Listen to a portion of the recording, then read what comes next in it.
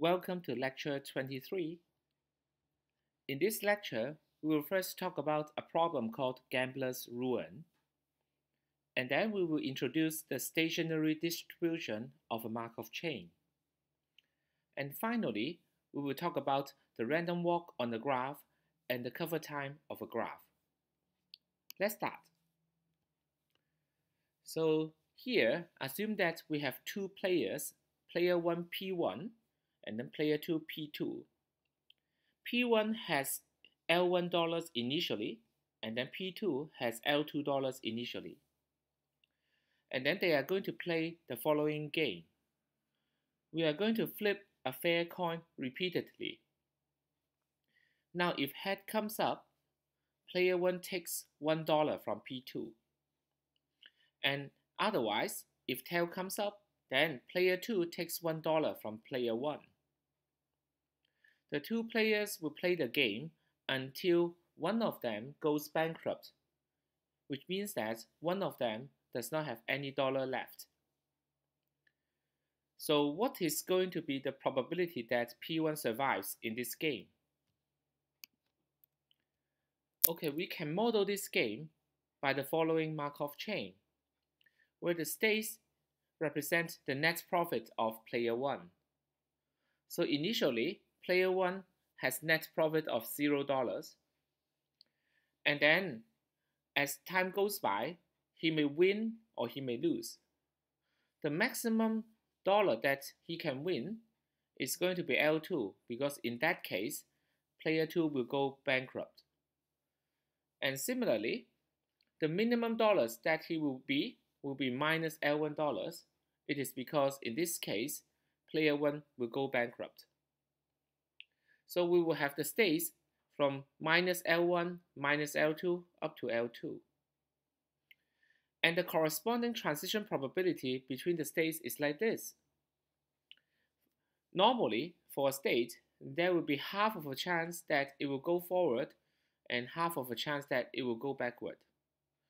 But for the ends, for the extreme cases, where player 1 has net profit of L2, then in that case, we will stay at this state forever.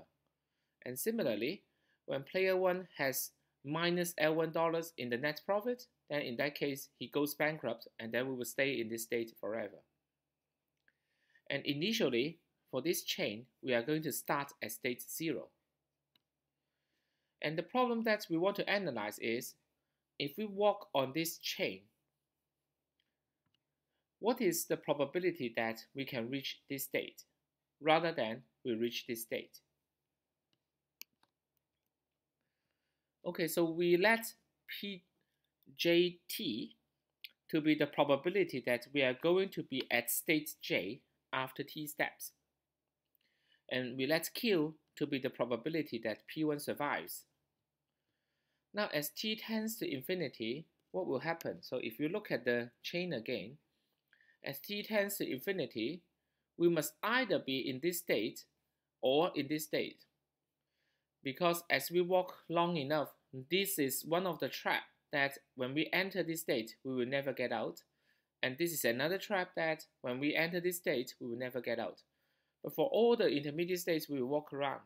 So as T tends to infinity, we will either fall into this trap or into this trap. So in other words, as T tends to infinity, the probability that we are going to be at state J will be 0 when we are in the intermediate states. And then Q denotes the probability that P1 survives. So in that case, Q will be the probability that that we are going to be at state L2.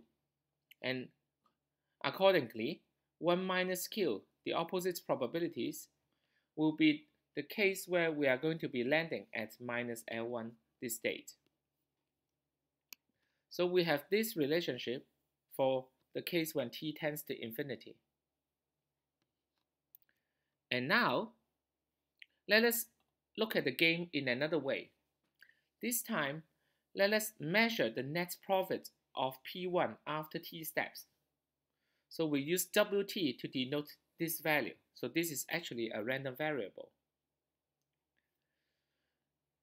Now, we can see that the net profit, if we just focus on one step, each local step, the net profit of P1 for one local step is actually equal to 0, because if we are in the intermediate state, we have half of a chance of adding $1, half of a chance of minusing $1. So the expected net profit for one step is 0.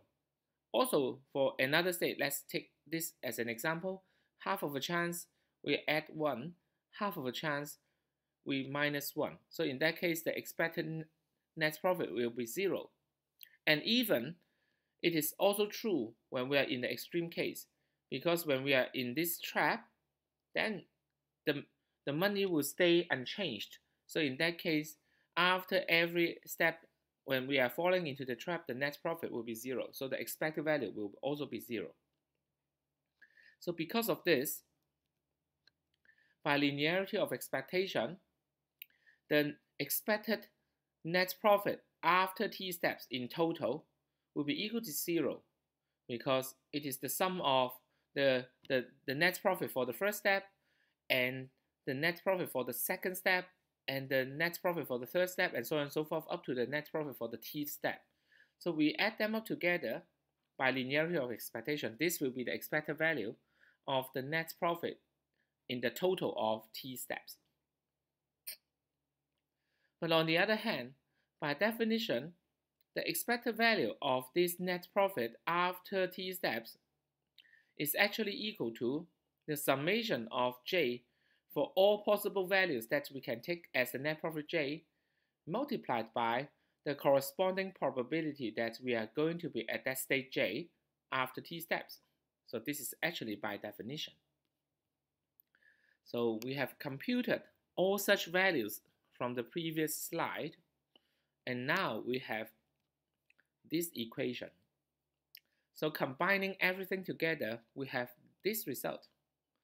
So 0 is the expected value of the net profit after t steps, and then it is equal to this one, and then this one is equal to minus L1 multiplied by 1 minus Q, plus a lot of zeros, because for that cases, this part is 0, plus L2 multiplied by Q.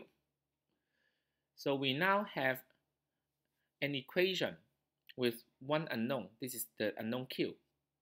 So after rearranging the terms, we will get that Q, the chance that player 1 survives, will be equal to L1 divided by the sum of L1 and L2.